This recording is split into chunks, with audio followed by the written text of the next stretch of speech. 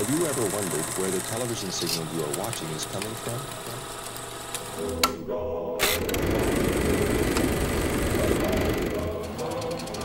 Welcome to True North.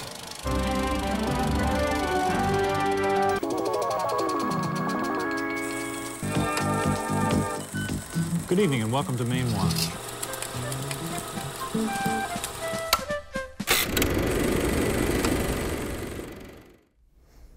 Welcome to From the Vault, a celebration of 60 years of Maine public television. We're going to look at some Maine history on this episode with two programs from the archives.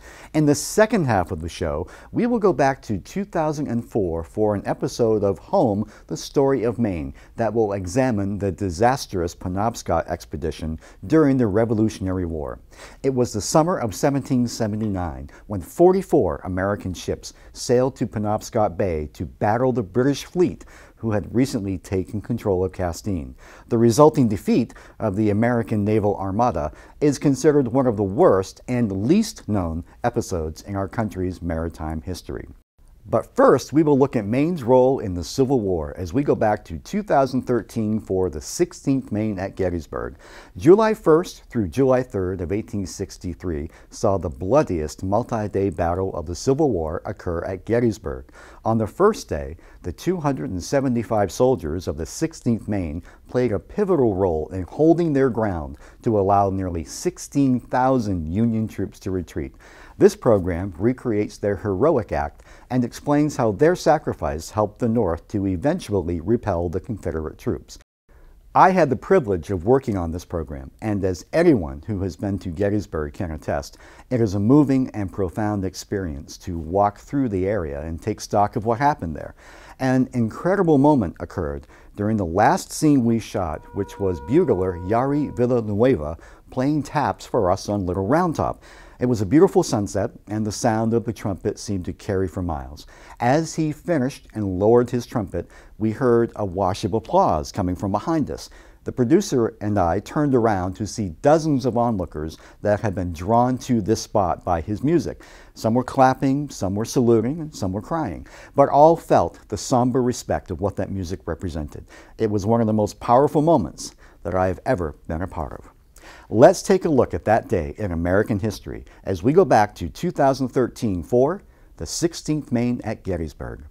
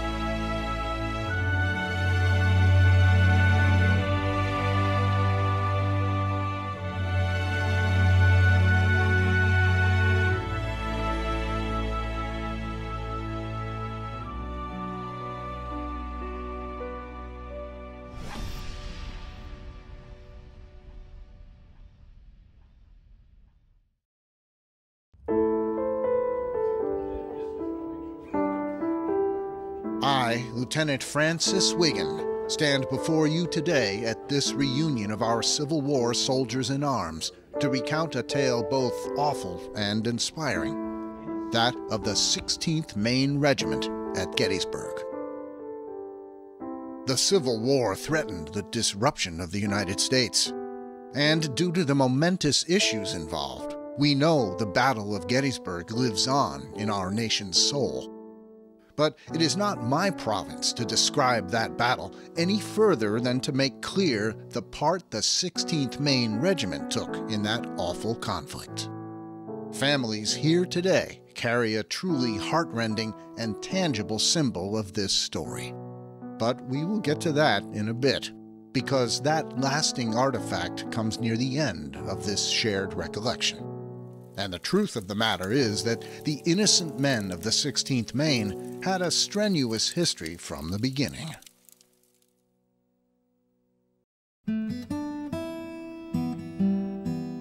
On August 14th, 1862, the 16th Maine mustered into United States service in Augusta.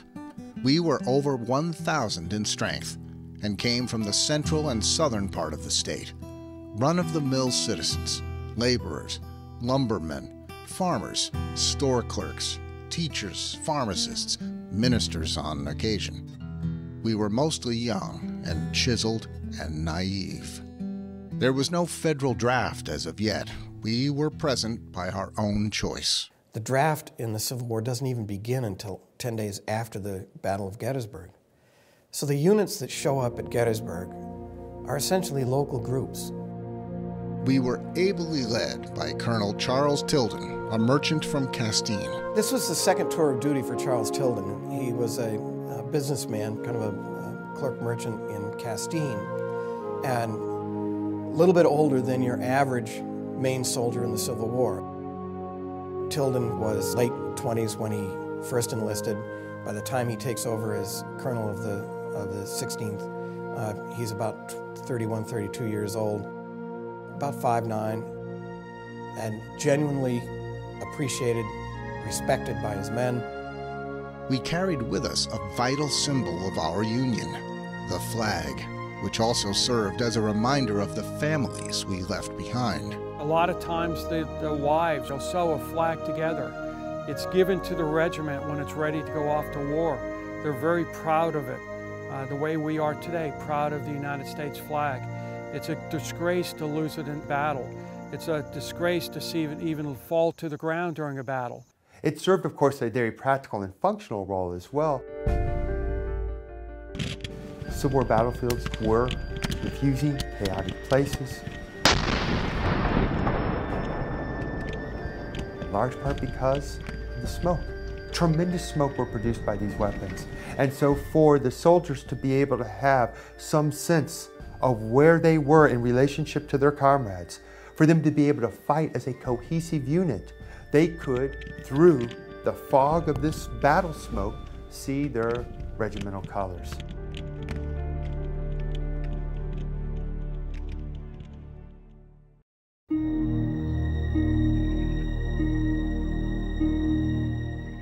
We were ordered to march to Washington to help protect the Union from an anticipated assault by Lee and his Confederates. What such a march means, you old soldiers know full well, but your families may not. We were encumbered with gun, knapsacks, blankets, and 60 rounds of ammunition, shouldering about 75 pounds or more. The average Maine soldier was about 5'6", 145 pounds, 22 years of age. Carrying the weight, the march to Washington was indeed long. Many of us grew sick along the way. We finally reached the center of Union strength and commenced drilling. But soon thereafter came Lee's first invasion of the North. Our 16th Regiment, part of the 1st Corps, commanded by General John Reynolds, was ordered to make fast in joining the campaign to repel Lee's army. Making fast required us to jettison crucial equipment. When an army's on a move and they're starting to throw it off to the side, so a soldier will probably have a blanket, an extra pair of socks in his knapsack, his rifle, of course, his cartridge box, a canteen. They're told to drop their stuff, grab their muskets and whatever they can carry, but everything else, change of clothes, luggage, whatever, leave it there and we'll take off. The supply outfit could not keep track with us, and thus, when the cold weather came on, we were still marching without tents, knapsacks, or overcoats.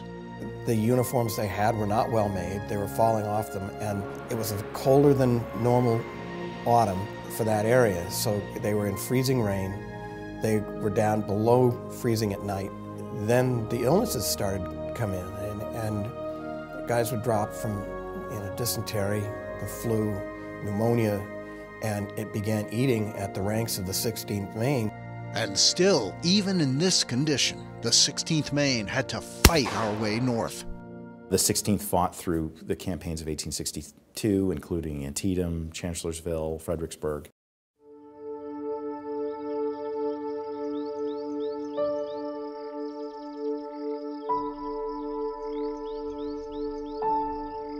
When the weather turned, we were relieved, but we did not understand that a summer in the lower northeast would bear no likeness to kindness of a Maine summer. Heat and humidity in the summer of 1863 was particularly taxing. They were going 11, 18, 22, in one case 30 miles in a day. When it's 90 degrees out. The average soldier in the Army of the Potomac in the week prior to the Battle of Gettysburg went 20 miles a day in chasing Lee's army north up into Pennsylvania. That's a pretty significant achievement when you think that it was in the heat of the summer, that these guys were wearing wool uniforms. They had one very small canteen full of water, really sort of shoddy leather shoes, and very heavy equipment. The rifle that they carried, the ammunition that they carried, haversack, blanket, maybe an extra shirt. It's a pretty significant achievement to be able to walk that much, that fast, that far, in that heat, in the week prior to the battle. So by the time they arrive at Gettysburg on July 1, 1863, they're down to under 270 men. With hundreds of men lost over the months to battle and disease, and another 36 immediately assigned to a different battery, our dear 16th Maine was now dreadfully low in number.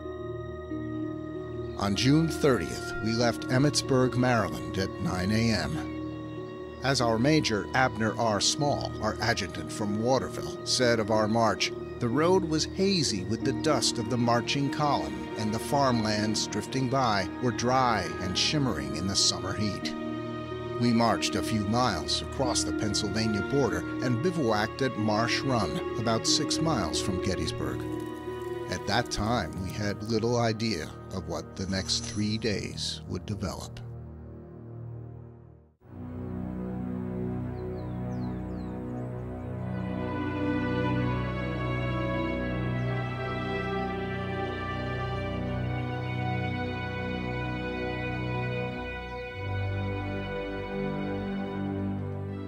Gettysburg needs to be understood as a spontaneous battle. Gettysburg was not a place on the map that officers pointed to and said, let's fight a battle here, but it was a place where armies could almost naturally converge. Gettysburg, which had maybe 2,400 people at the time, was a collection of roads, sort of like a star pattern. So that, of course, not only was natural for bringing trade and commerce to this area, but when the war entered Pennsylvania, that road network would facilitate the arrival of armies on both sides, Union and Confederate. The story of the first day of the Battle of Gettysburg is the armies ran into each other accidentally just to the northwest of the town of Gettysburg. Neither side was either prepared or eager to have a fight on July the 1st. And so when the armies stumbled into each other, it signified the fact that there was a great deal of uncertainty on both sides as to where the other was located. And in both commands, there were issues, problems. On the Union side, there was a great deal of chaos and confusion because of a change in command at the very tip top when Joseph Hooker was relieved by Abraham Lincoln, replaced by George Gordon Meade just a few days before the battle. On the Confederate side, Robert E. Lee was straining to find out where the enemy was located. The hard fact of the matter is that R.E. Lee lacked the intelligence information to properly understand where his army was in relationship to the enemy. The risks were undoubtedly great for R.E. Lee, but Lee also understood that an offensive-driven campaign that would result in a decisive and complete victory on Northern soil would bring incredible political rewards for the Confederate nation, and at the same time, his army would be able to draw from the resources of Pennsylvania and give Virginia a break from the war. Our 16th Maine was still a mile or more from the town when an orderly came riding back, bringing to us the sad intelligence that General Reynolds had been killed by a sharpshooter while he was superintending the placing of troops and anxiously awaiting the arrival of the remainder of our First Corps.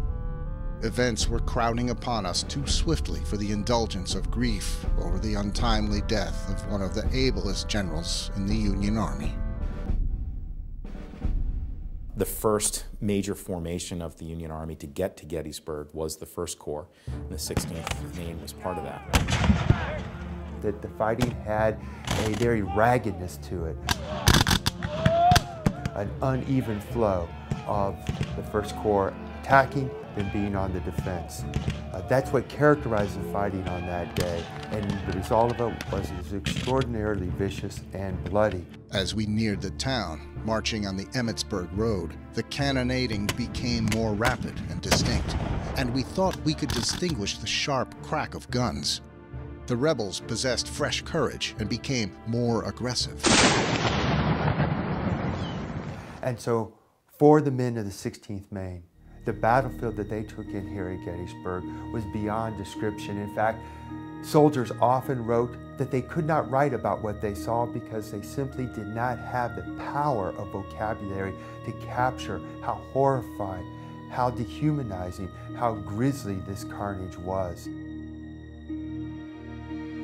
Our captain, James Hall, recalled, as the afternoon wore by, the rebel forces increased, and ours didn't.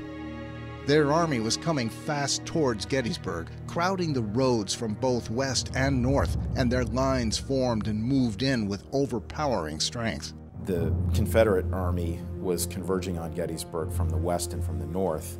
What ended up happening was that First Corps and part of the 11th Corps were essentially outflanked. During the chaos of the afternoon of July the 1st, the Federals were in utter disarray. They looked for a place to reform. Cemetery Hill was that spot. It was commanding high ground, the very place where demoralized troops could form a defensive line, where they could in fact believe in themselves again that they could withstand renewed Confederate assaults.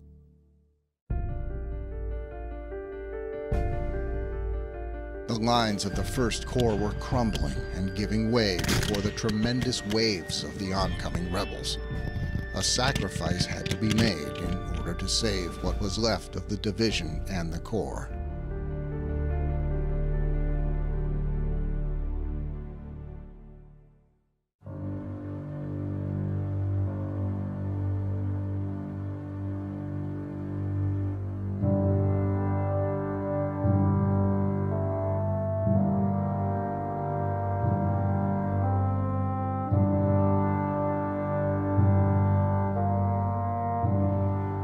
The commander of the Corps directed that one regiment stay behind to form a bulwark to keep the Confederates at bay, to allow the rest of the Corps to withdraw through the town. It was a perilous position.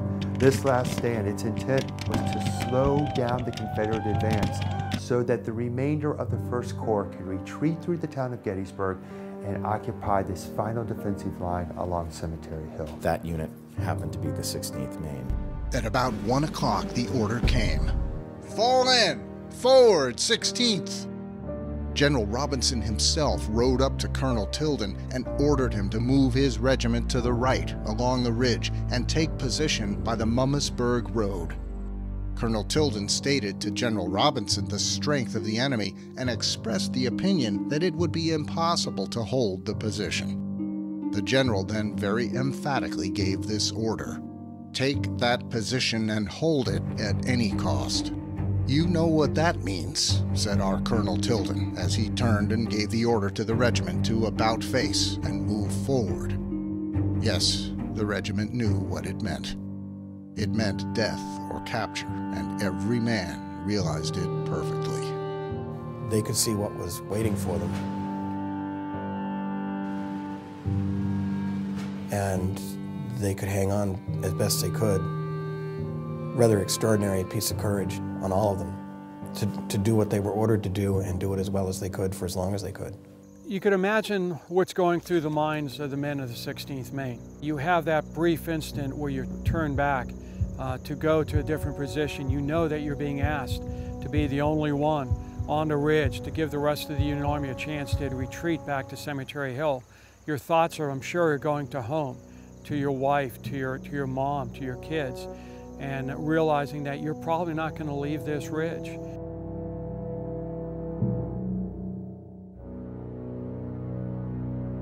The 16th Regiment was the forlorn hope, and on its faithfulness rested the destiny of the 1st Corps.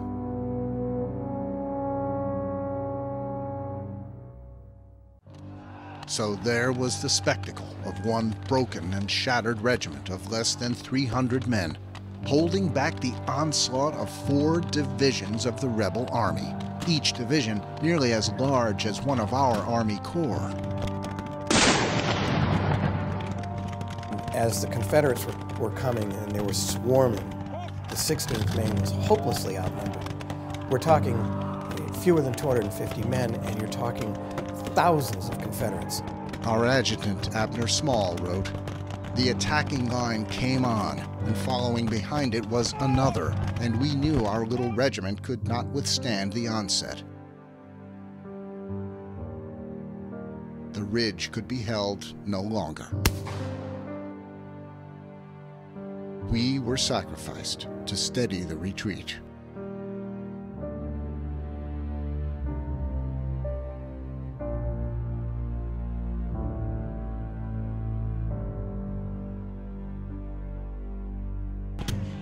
The little band fought on until our fellow soldiers had reached Cemetery Hill. The object of our sacrifice had been obtained. We took stock of our situation anew. They, the men of Maine, quickly made their way off the field, headed back toward the town of Gettysburg, and as they tried to cut their way out, they of course increasingly faced more and more Confederate resistance. And it takes you anywhere from 20 to 35 seconds to load a musket, and then fire and then reload. How much room can be covered in that amount of time by an on-running or even walking enemy?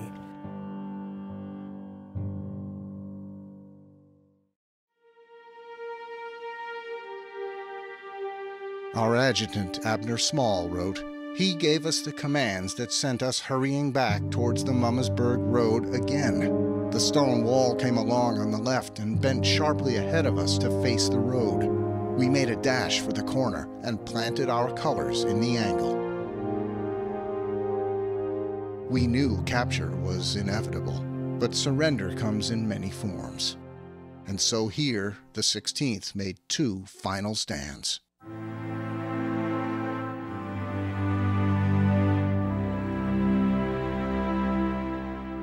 The commander of the 16th Maine, Charles Tilden, rather than giving up his sword, the story goes that he took the sword and put it into the earth so that the tilt of the sword was visible.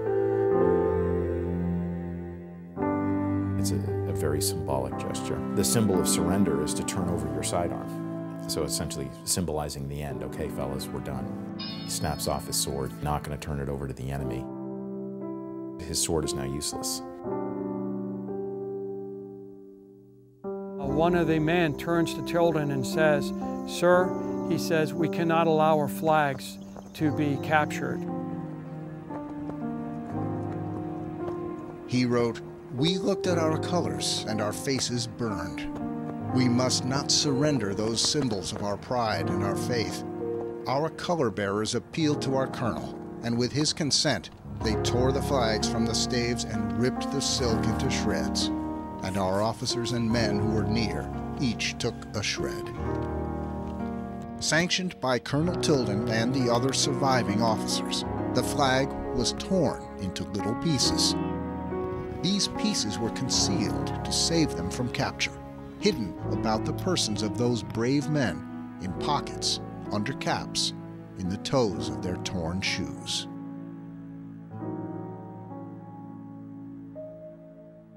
It was at that point in the battle when he told the men in the regiment, do the best you can, try to make your way back on your own. They had done all that they could really be asked to do. And he said, good luck to you. Make your way back best you can. It's every man for himself. The regiment lost virtually all of its strength. I think there were maybe 45 or so soldiers left who were able to make it back and join the rest of the Union Army. The rest were either killed or captured, to include Colonel Tilden, who was captured and imprisoned by the Confederates.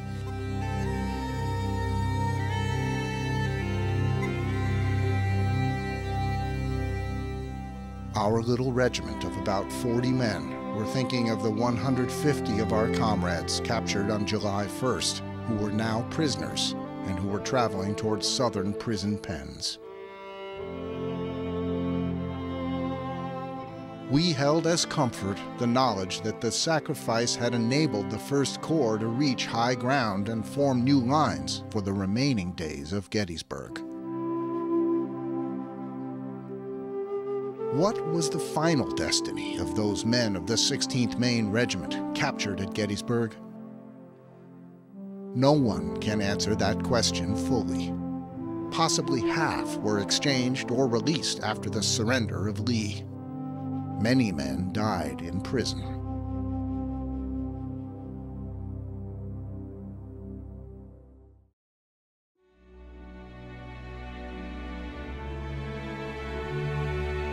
Colonel Tilden was captured and confined at Libby Prison at Richmond, but was one of the fortunate officers who escaped by means of the famous Rose Tunnel.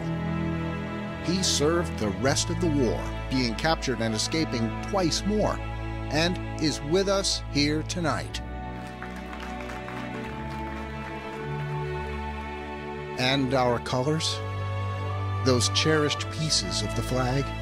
Some of those pieces were brought home by the survivors of the battle and the southern prisons, and today are preserved as precious mementos of that supreme sacrifice.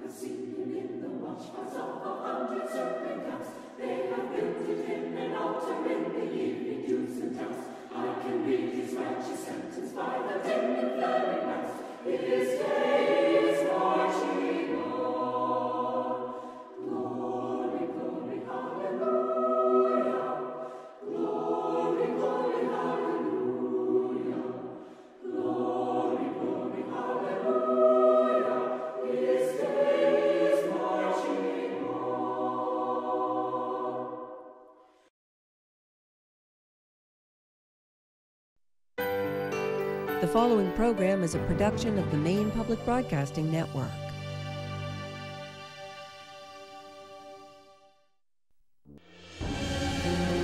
Penobscot Expedition is usually regarded as the worst American naval disaster, with the exception of Pearl Harbor. As a military event, it is one of the great unknowns in American history in general. Even biographies of Paul Revere don't usually mention the Penobscot campaign in any detail. They might mention that he partook of it and was in command of the artillery, and along with the other officers was exonerated of blame by a court-martial. And that covers up the whole situation very nicely. But the Penobscot campaign simply is a forgotten episode in most American histories.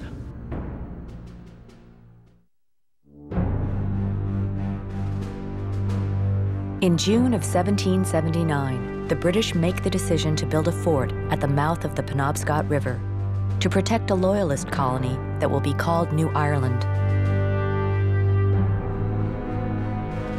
The Americans in Boston respond immediately and send an armada to stop the British. They call the mission the Penobscot Expedition. Over 200 years later, in August of 1998, Brewer resident Brent Finney was salvaging waterlogged lumber when he found something very unusual. Well, it was almost out of air at the time I found it, so I looked around as quick as I could and then came back up to the boat and got another tank of air on as fast as I could to go back down and look at it some more. And I guess I spent the rest of that air time down there looking the whole thing over and trying to go around and see what else is there. And some people think I was crazy telling them there's cannons and cannonballs out there that people don't even know about the Penobscot Expedition. So let's get it up and have the history where people can look at it. Brent Finney found what appeared to be an historic artifact. But what was it? Was it significant? And why was it lying on the bottom of the Penobscot River? In the end, his discovery sheds new light on the desperation of a nearly forgotten episode in Maine's history. Next, on Home, the Story of Maine. Production of Home, the Story of Maine on MPBN was made in partnership with the Maine State Museum. Major funding was provided by the Institute of Museum and Library Services, a federal agency committed to fostering innovation, leadership, and a lifetime of learning. Additional funding was provided by Elsie Viles.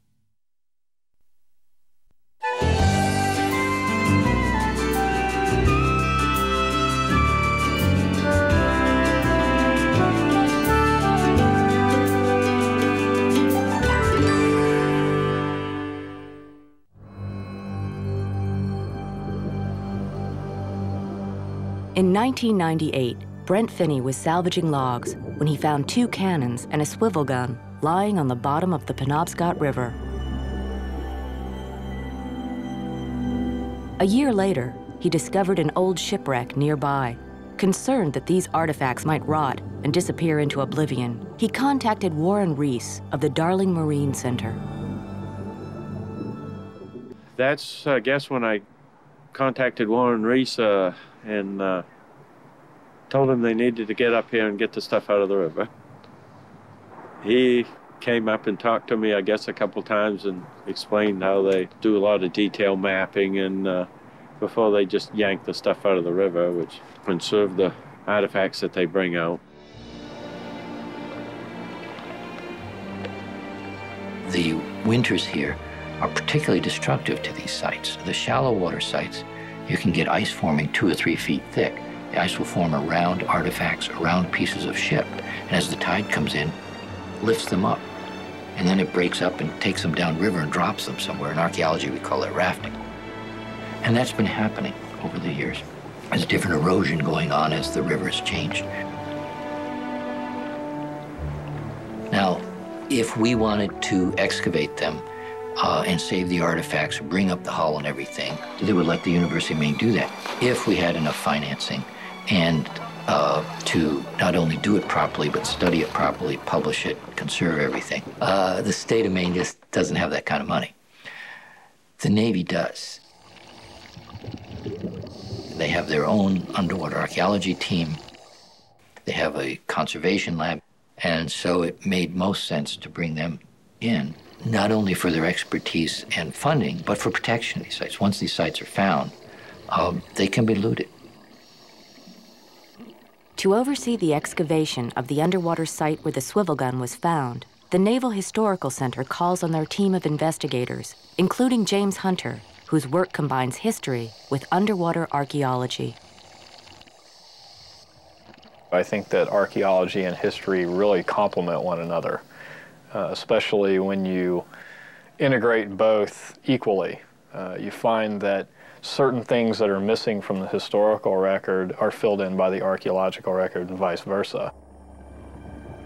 Now, I kind of suspected something was wrong when I first saw the gun underwater, because a lot of the swivel guns that I have seen from other archaeological sites are very long and slender, elegant weapons. This was not the case with this gun. It was very stubby, and so I always kind of thought there was something wrong with it, and when they finally deconcreted it and I had a chance to look at it, I realized it's true. The muzzle's missing, so it was very interesting. We do know that when the gun was made, it was flawed. If you look at the gun dead on down the bore, you see that there's considerable thickness in the barrel wall on one side, and it's appreciably thinner on the other. So it appears that whoever made the gun, whether they drilled it or cast that bore, it was cast very much off-center, which was not acceptable by any means. But for whatever reason, they continued to use the gun in spite of that. The swivel gun is manufactured during the American Revolution. Up to now, the majority of colonists are Protestant and consider themselves to be British citizens. With the help of the British, New Englanders have fought periodic wars against Native Americans and their Catholic French allies for nearly 100 years. But now, a profound shift occurs. When the British demand to be repaid for their military assistance and impose a series of taxes on the colonists, the majority of colonial Americans rebel against what they perceive as British tyranny. In Maine, protesters in the town of Falmouth kidnap a British naval commander, and rebels in Machias capture a royal vessel and kill her captain.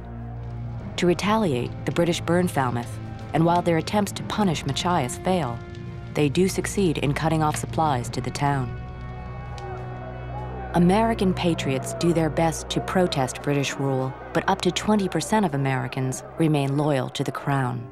These people are called Tories, or Loyalists, and their lives become more difficult and dangerous as the Revolution drags on. People would be loyalists for any number of reasons. One was the obvious feeling that the Americans couldn't win.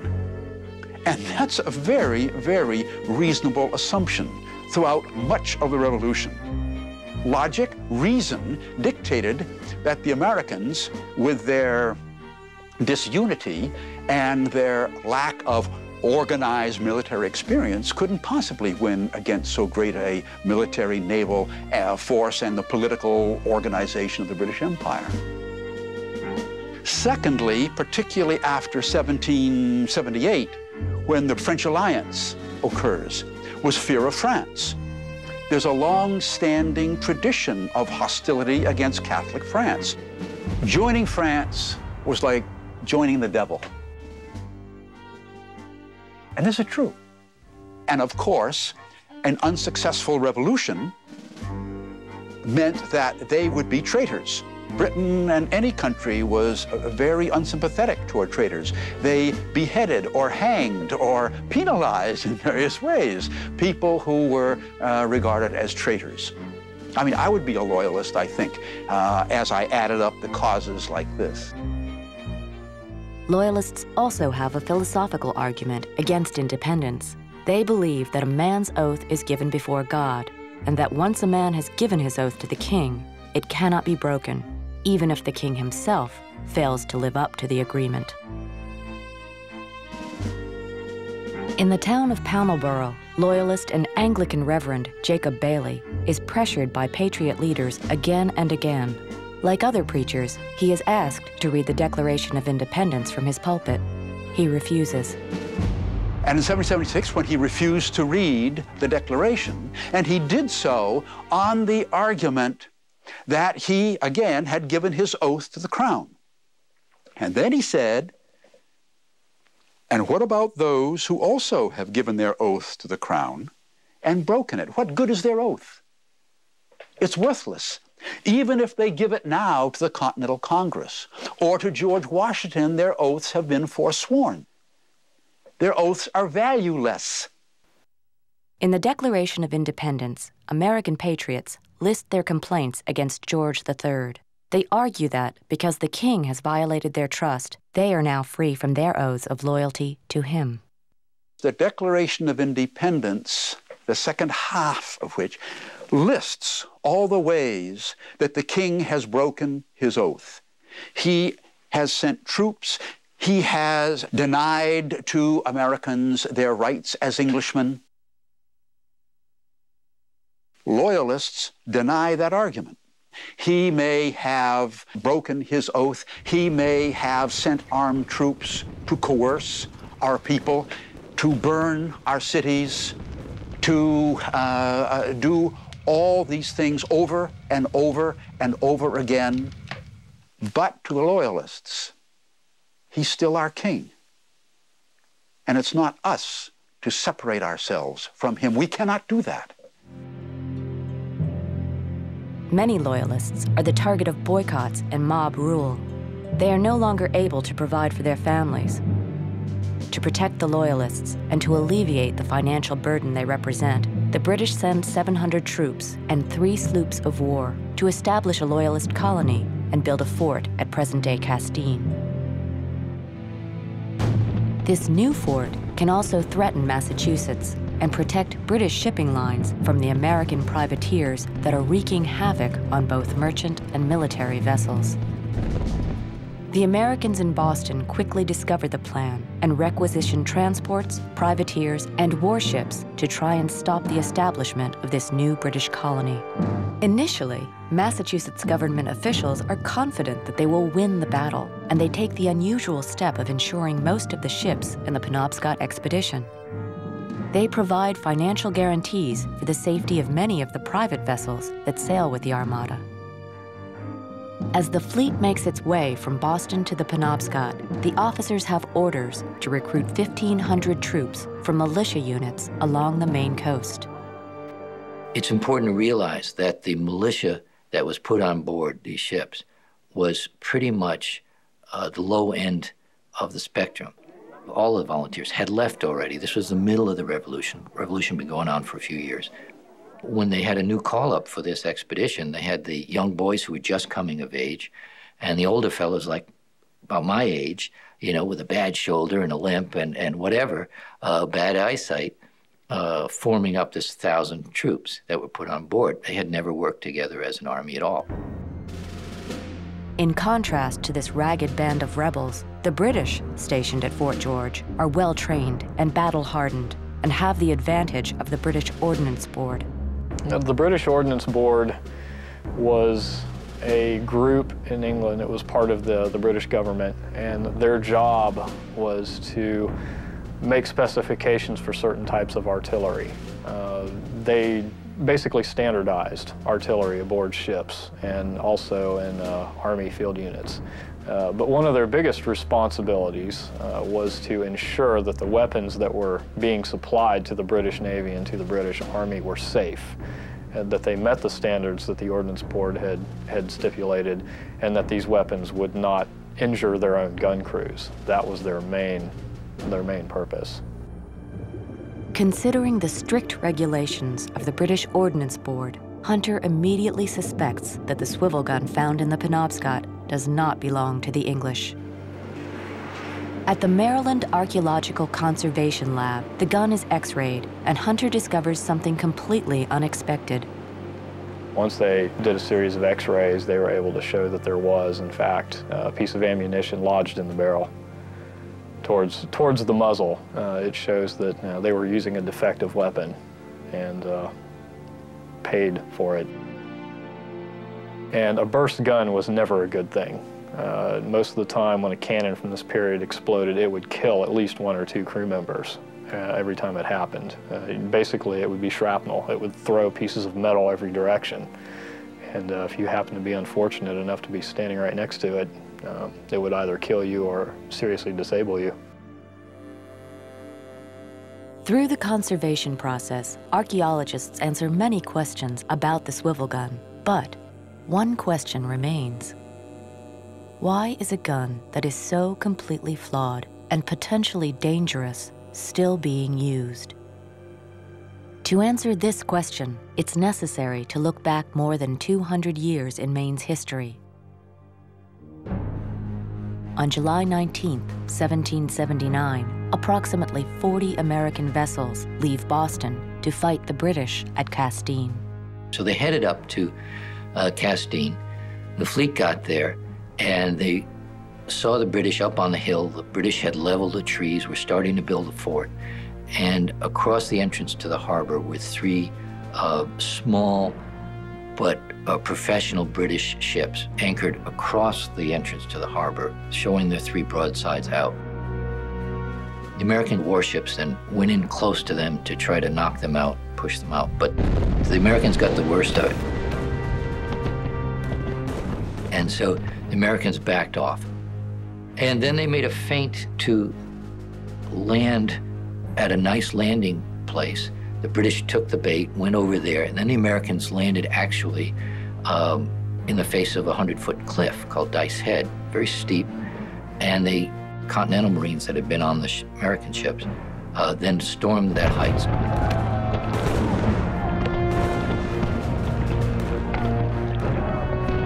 There were militia units on either side firing at the British. The British were up on top shooting down, dropping grenades on them, but the American Marines took the heights.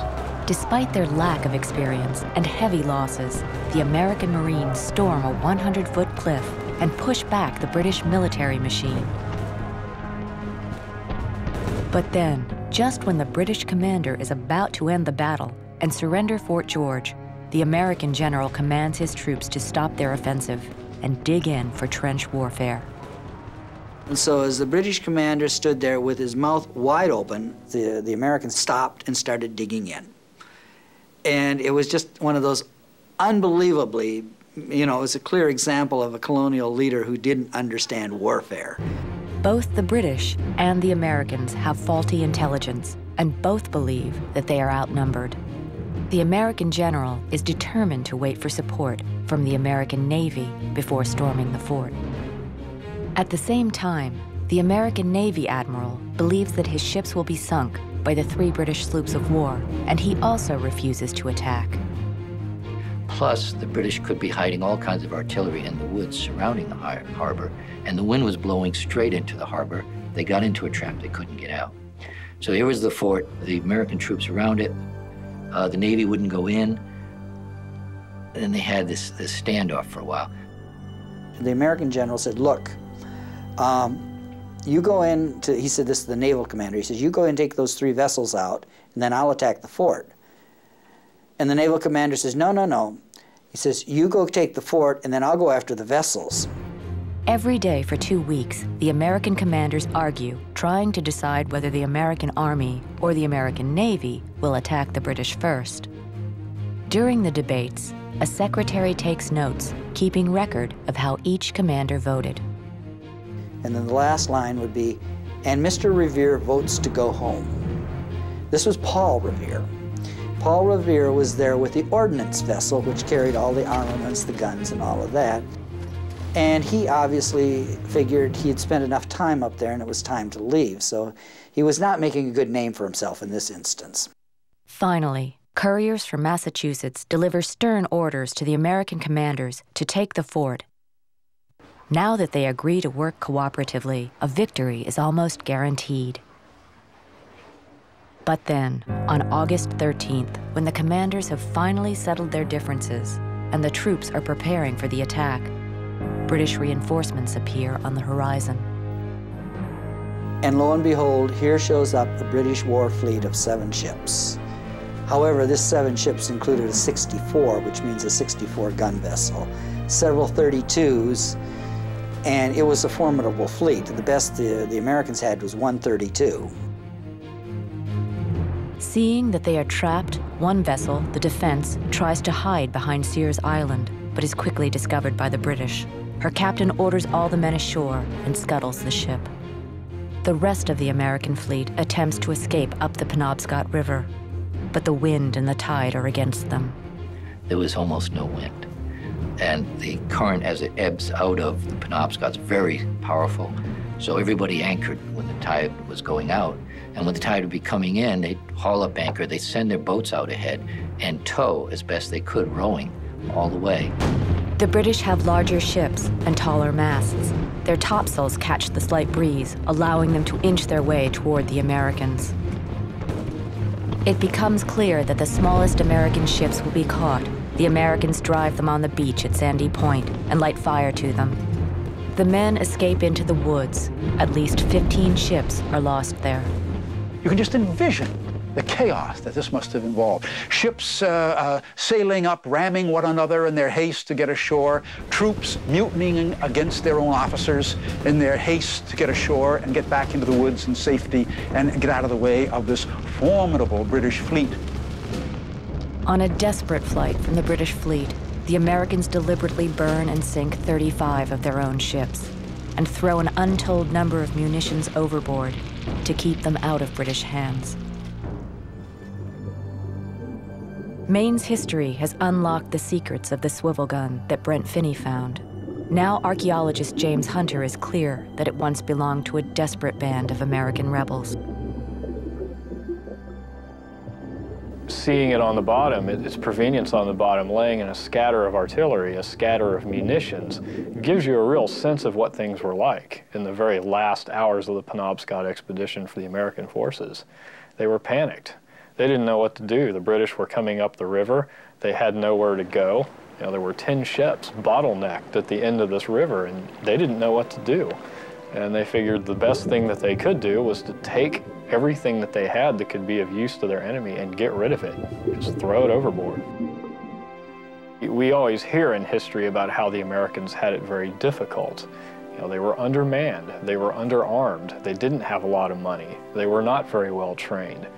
And you see a swivel gun like this, which is clearly damaged. It was clearly cast wrong. It was something that would have never made its way into a European army. And yet it's being used. And then I think it gives you a very tangible sense of the desperation that the Americans were enduring at the time.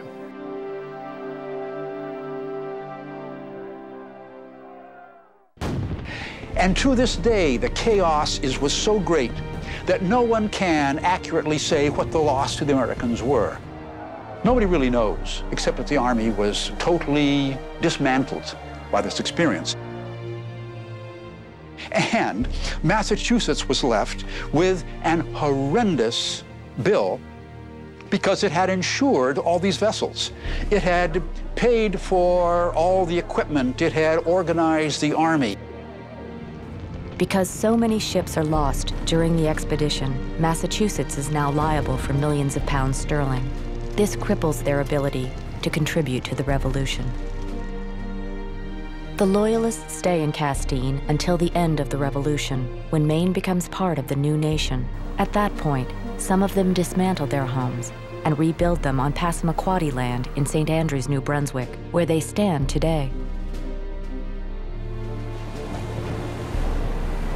The consequences of losing the Penobscot Expedition were far-reaching.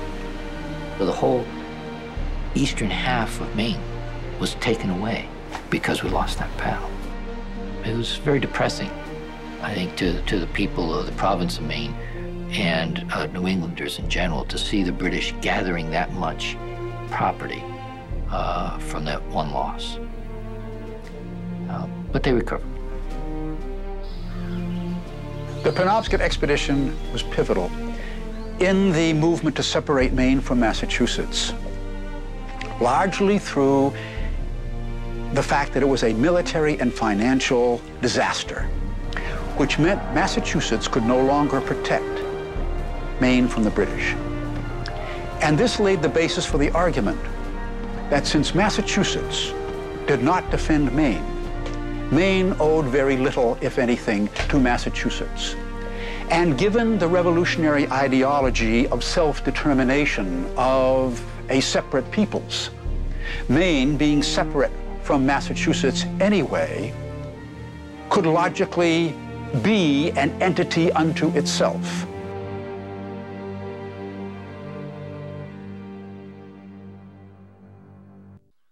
Production of Home, The Story of Maine on MPBN was made in partnership with the Maine State Museum. Major funding was provided by the Institute of Museum and Library Services, a federal agency committed to fostering innovation, leadership, and a lifetime of learning. Additional funding was provided by Elsie Viles.